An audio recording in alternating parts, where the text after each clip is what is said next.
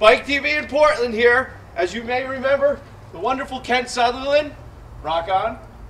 Rock on. Used to be one of our most prolific contributors to the show. And Original. Alicia here too. And she lives in Portland and lives here. And you can see we're standing in front of a garage. You might say to yourself, a garage? What do people put in garages? Garages. Let's see what we got in the garage. Door number 1. Bicycle! What do you got in this garage? We've got a whole array of bikes. From little mini bikes, which we end up riding down the hill at the zoo, to trailers, giant trailers. We've got my dance bike in the corner, which was adapted just to dance with and on. We've got a loaner bike. Yeah, loaner bike, which needs some wheels. We got a flaming bike. And we have a bike that generates electricity for blenders and smoothies. And we have, of course, our commuter bikes. And we have our other bog trailer. And we have our parts pile because I like to build mini bikes. To the river. To the river.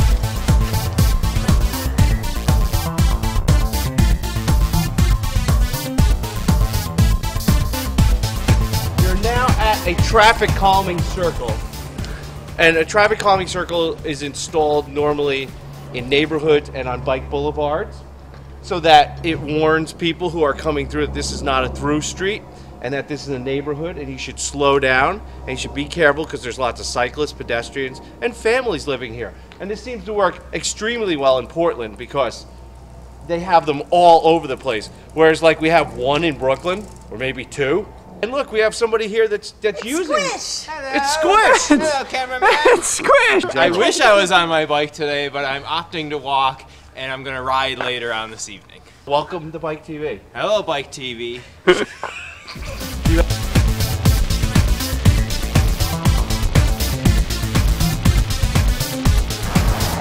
Dangerous bikes.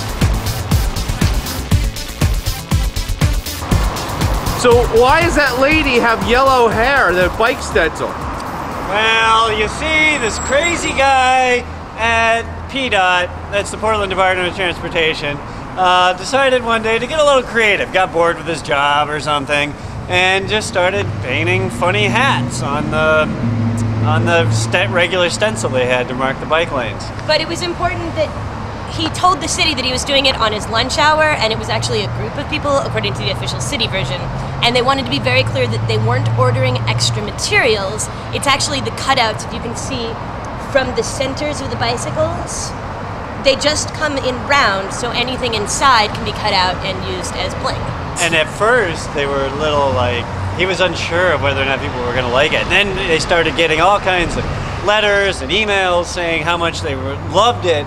And then they started sanctioning it, and he started getting a little even more creative and adding color and all kinds of things. Here's one of the blue colored bike lanes, and what that is an alert to motorists that it's a high traffic area, and bicyclists are trying to continue straight on to the Hawthorne Bridge, yet there's a turning lane for motorists. So they want to illuminate this lane a little bit more to provide greater visibility to the cyclist. And this is a very successful example of how you can use colored lanes to aid cyclists to get through an intersection, to create more safety, and to create better organization between the traffic modes. Okay, we're going to the river.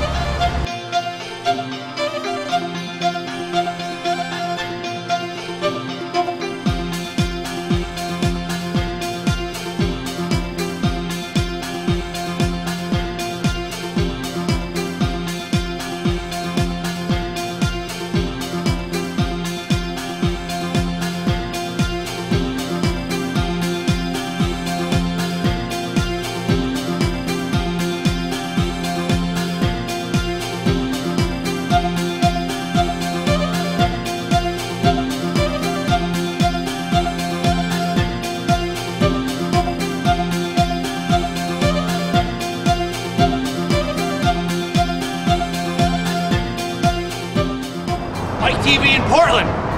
Continuing our adventures in Portland, we're here at the floating bridge, and that's a bikeway, greenway, multi-use pathway that was constructed on top of pontoons. And it had to be done this way because there was so little land available, and actually the land that was available was taken up by the highway. So to continue this greenway, you had no other choice but then to bring the path out onto the water. And as you can see, it's wonderful. Mixes things up when you're out here riding. Now, the significance for us in New York is that you may or may not know, but there is a section on the West Side Highway, the Greenway, where between the low 80s, 81st Street, I believe, and 93rd, that the path cannot go through. There's not enough land. There's currently a detour. And this is what Transportation Alternatives and other groups have recommended. And out here in Portland, it's shown that this can be done, and it can be done in a beautiful way. So let's hope that we get that. All I can say is it's one of the most amazing experiences to be riding. You feel like you're riding on the water.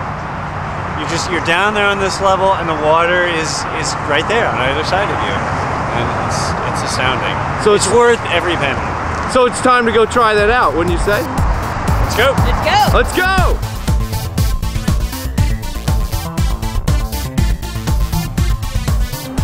I'm riding on the water.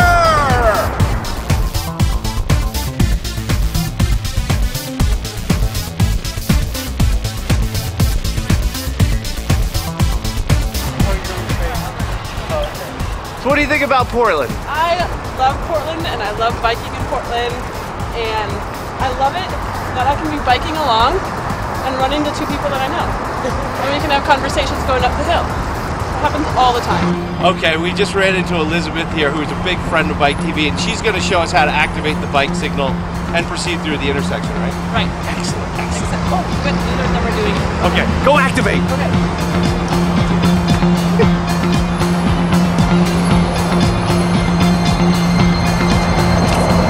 It's activated. Right now. Go! Bye-bye!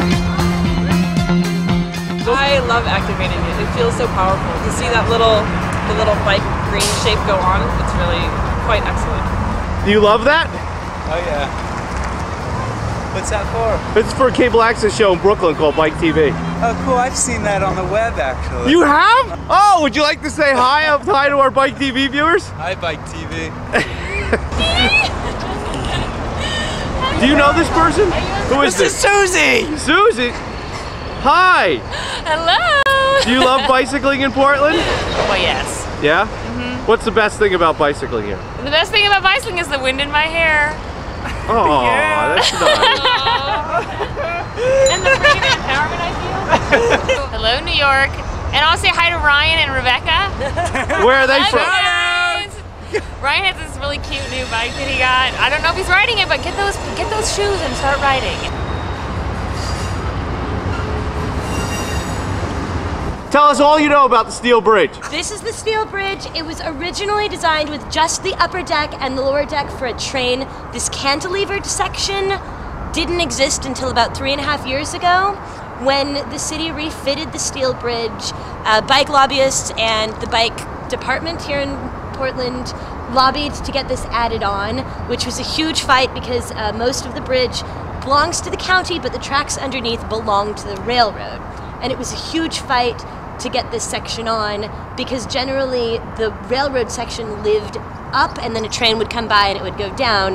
Now it's the opposite. The bridge lives down, and when a boat comes by, everything goes up. We just did pretty much the whole west and east side of the river south of downtown today, and it was easy, you know, you just follow the signs. I've never done it before. I just looked at the map and it said there was a trail, so we went for it. What's the best thing about biking in Portland? I think one of the best things is that drivers are aware that you're, you know, on the road. There's so many bikers that, you know, people become aware of it and watch out for you. So that's nice. Now this is really one of the most incredible things I've seen. You're practically on a highway which has a bike lane and a small lip here for pedestrians. But what's the most incredible thing about it is right behind me is a yield to bike sign with a blue lane through it. And cars will actually stop short to allow the bicycles to pass through. You'll see, it's quite amazing. And like I said, this is literally a highway.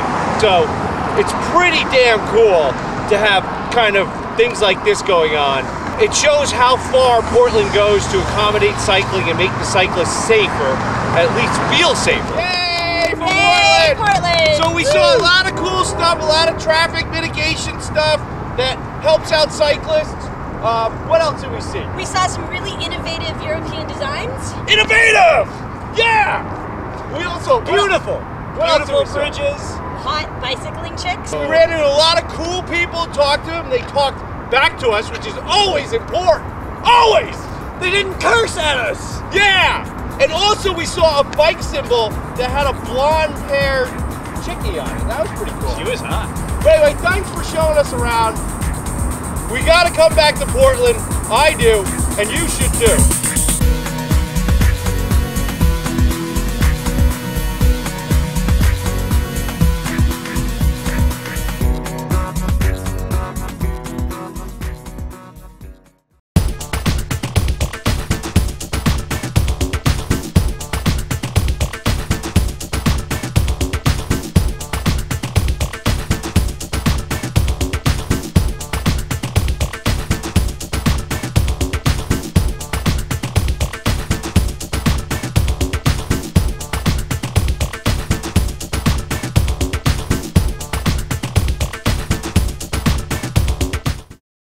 Got a bike move.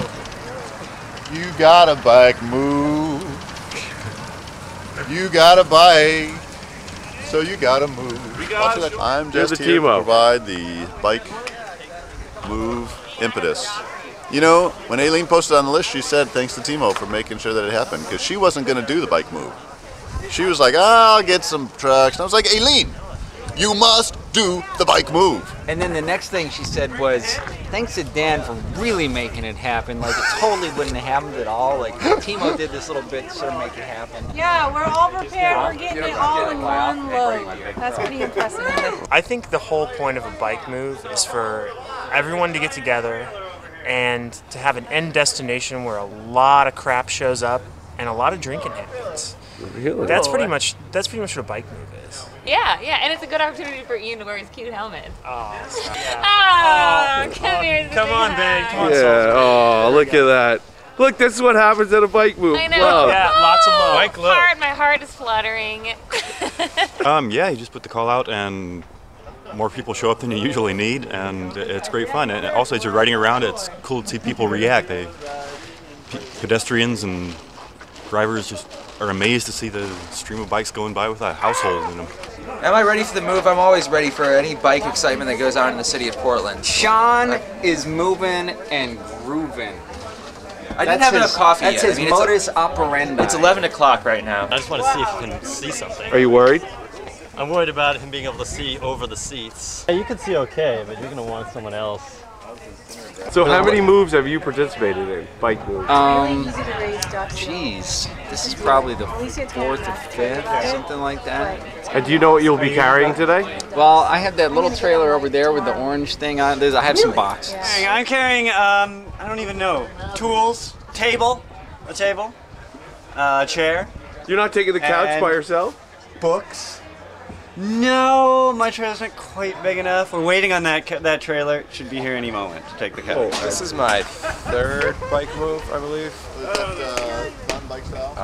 I moved myself by bike once, but that was just me, and it took a lot of trips, and it wasn't as much fun. It felt really cool. I was like, I moved all my shit by bike. Yeah. I don't need anybody. You have pillows, blankets, and files. No, I have a computer and some steel and a few bricks. Pillows in there. It's true. I have a box over they here knew I could that handle has it, so they gave me all the hard framed stuff. photos Oh, so what's that weigh? About 400 pounds? At least. Yeah. Congratulations. Clarence, we're gonna hook up my boat and get that ready to go. So maybe you want to get it on film. I will. All right, he's getting the boat, and here he goes. Here's the boat. You're witnessing a theft.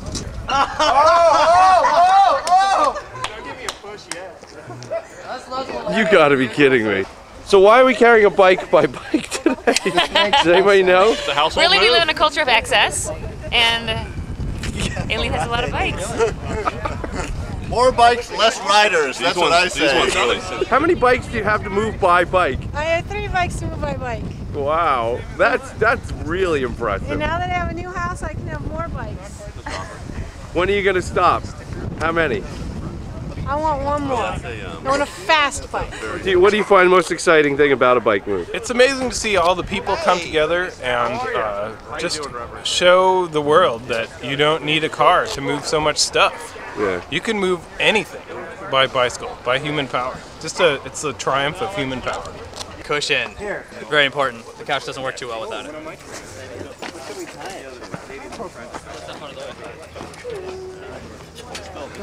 Secure? Yeah, don't worry about that trailer action. You can haul this up here, Ethan? Yeah. Whose trailers? Safety first. That should be a classic Portland. I really should have like a beer after and things like that. They even putting the tarp on. We're tarping it up. In fact, here's Aaron Tarpman. Are we ready to roll? Yeah! Yeah! Woo! Got a bike move.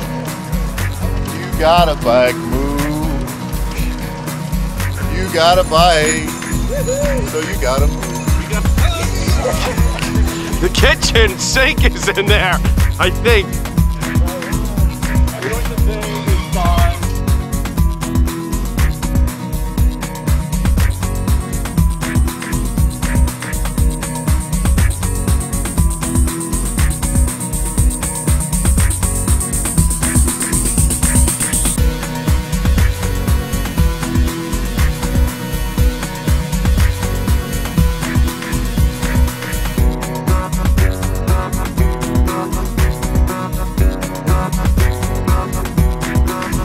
You don't have to get there till Christmas. You're carrying express lights. Oh yeah. So I'm taking my time. I got you down in the grading gear.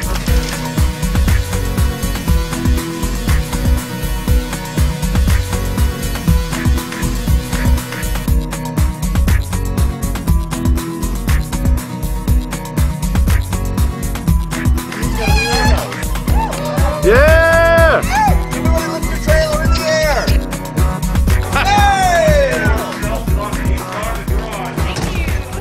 Oh, it's a successful move. It's the hardest part of the whole trip right now. And the best part is, when you're done, you have automatically like 20 people to help you unload. And you're done in no time. Oh my god! I know, it's so like trashy 70s cocaine party. Smooth. Where are we headed with this? Luckily that's a small one. I think the bigger one's going to have more of an issue. The big one's in already. Is it? Yeah. Hey, look at that! Yes. Hey, no touching in the bathing suit area here.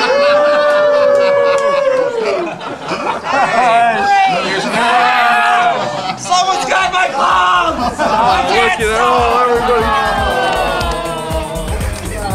So great! They didn't get to ride on film.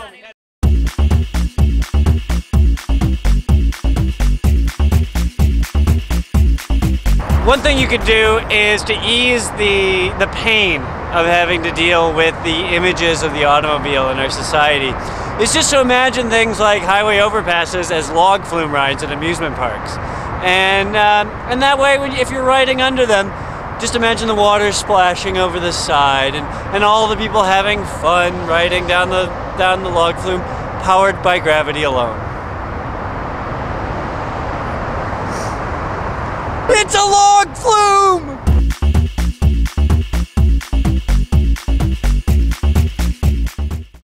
I'm Mark Lakeman, co-director of Creative Vision at the City Repair Project in Portland, Oregon.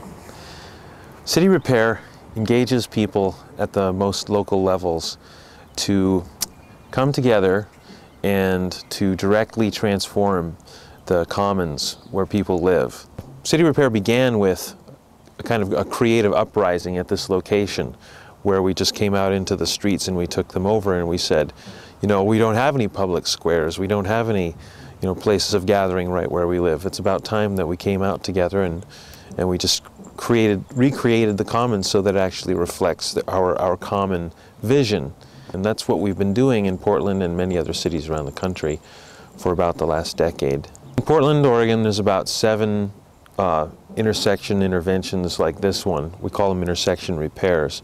But there are many other kinds of installations around the city, something like 80 at this point.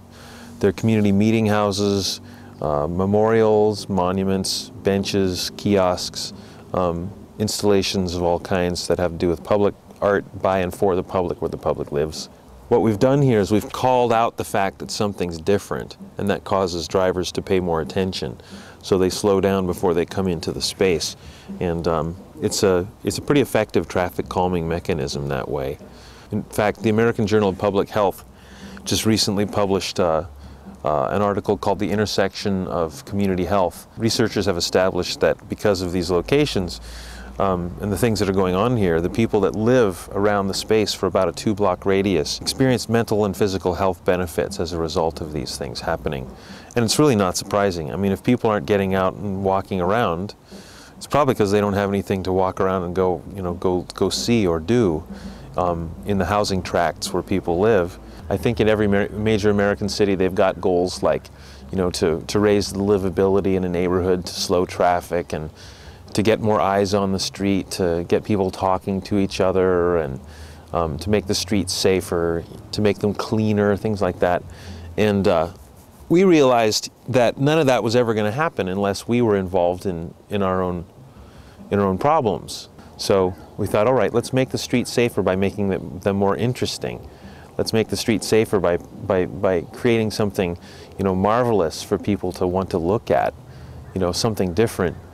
And let's make our neighborhoods safer by bringing people outside of their houses where they live these separate lives, and get them engaged in working together creatively so that they'll learn each other's names. The city government, they tried to come down on us, especially transportation. They were saying, you can't do that, we're in control. We wouldn't even answer them. When they said, we're in control, you don't have the power, instead of saying, oh yeah, we have the power, you don't have the power, and then we get into a fight and they'd fine us and make us hurt. Our response wasn't that at all. We just said, you know what? Every single one of us is missing a public square. There isn't a neighborhood in this town that isn't missing a public square. Like, that was our response. And they were dumbfounded. They were like, these guys will not fight with us. Our whole idea was to just directly treat everyone like an ally, try to bring everybody along, because this is something that matters to everybody, even if they're a bureaucrat that thinks that they have to, they have to maintain control over others. We had to help them realize that they were involved too, and they needed this to happen.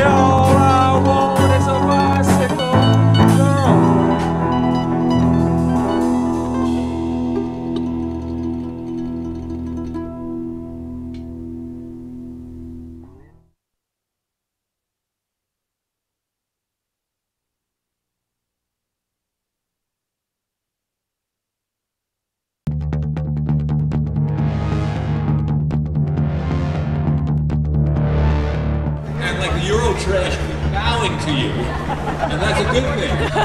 Oh, that's the question. Delicious. Guess what? It's all from biking. I love Bike TV. It's the best show on TV. This is Clarence at the bike show, and I'm here with Claire. Who's your favorite cyclist? You. But of course. This is the official Auto Free Kitty, and he was found by an anonymous hero around the Brooklyn Navy Yards. Stop that!